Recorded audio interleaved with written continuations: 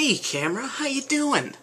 I made it. I'm actually doing all 3 of these videos that I needed to catch up on in one day. That's more videos than I've ever done in one day, even though these are all one-take, kind of garbage, blah type of videos. But still, I said I'd do it, and I did it. I think that's what deserves an applause. No, don't applaud. No, don't. That was stupid of me to ask. So, I'm uploading currently the second video. You guys already have seen this if you're watching this now, so I don't feel like I'm giving anything away. 12 minutes left of that. And then I'm going to upload this one. And that should be up, I guess, right after it.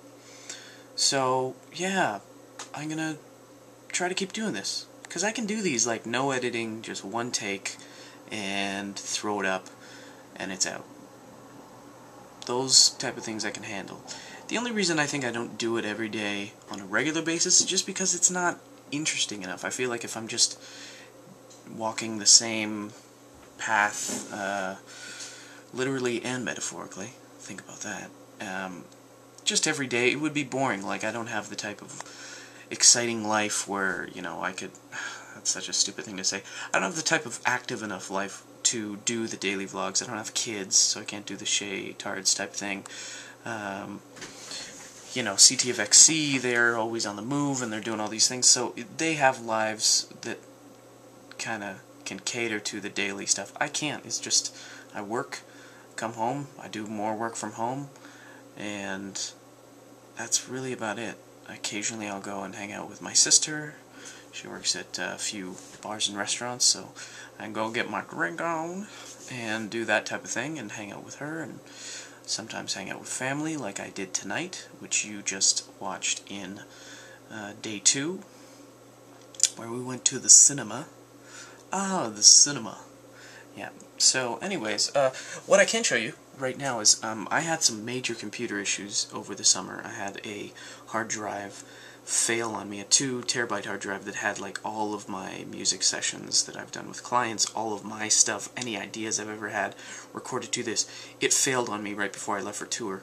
I figured like, okay, maybe it's something I can fix when I get back from tour. Came back from tour a month later, no, still not working. So I had to go to one of those data recovery places, and that cost me just under $1,000 to get my data back. Then I was like, nuts to this, I'm never gonna allow myself to run into this problem anymore. So what I did was, first I'll show you, these are 2, this is real tech computer stuff, so it's boring for most of you, but whatever, I do these for me. So this is 2 drives here. There's 2 hard drives in each one of these, so this is 4 hard drives. There's another one up here. This is just, I keep all my TV shows and movies and iTunes music on here. My bowl of picks, because every guitar player needs a bowl of many different types of picks. Don't mind Daddy's magic pills. And this is what I got here, which is a RAID system, and it's in here. It actually comes with a lock and key, and I don't know where the key is. I think the key's in a drawer here somewhere, but I don't know. So, anyways, in here is 4 hard drives, and they're 3 terabytes each, so this is 12 terabytes. And everything, all these other ones that I have, the computer and this, so 1, 2, 3, 4, 5, these 5 hard drives automatically back up to this bad boy, which I've called Big Mama. If you go on my computer, it's, let's see here. Yeah, see, these are the drives here. I wonder if I can, hold on, let me see here. I also have an iPad that I got. These are my photos. I do photography. So, let me see. I'm just burning time while I get my computer going here. Oh, this is such bad vlogging, I'm sorry. Alright, so these are my hard drives. My audio install stuff. Big Mama. I make my own icons too, for the most part. film and graphics, sound libraries, sessions, media, and my my system drive is the TARDIS.